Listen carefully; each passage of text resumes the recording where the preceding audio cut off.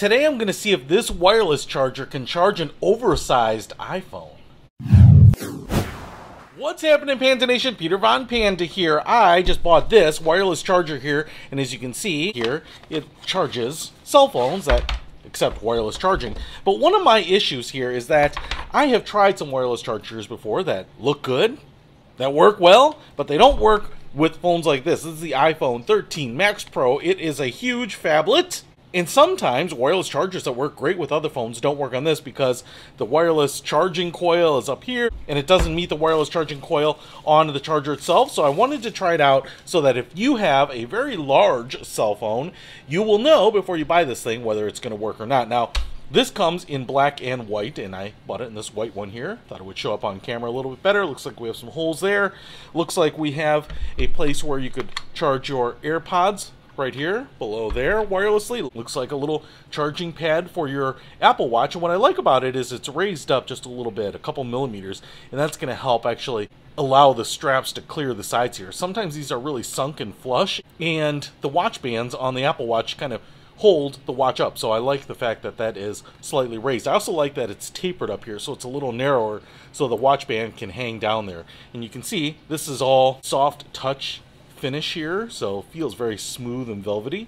And there is a little shelf right there, a little LED light right there, a couple of silicone strips on the bottom here, some venting, and then on the back here we have USB-C and a USB plug right there. And I want to show you that it comes with a USB-C to USB-A charging cable right there. So we're going to plug that in, and it comes with the charging brick.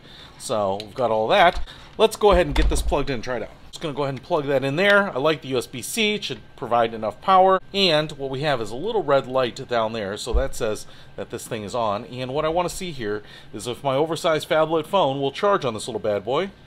Oh, looky there, it charges. I'm going to put it down here, see if it'll do it again. Look at that, charges no problem. I want to throw it on its side. And it looks like the charging coil is maybe too high to touch the charging coil on the phone for it to charge on its side like this.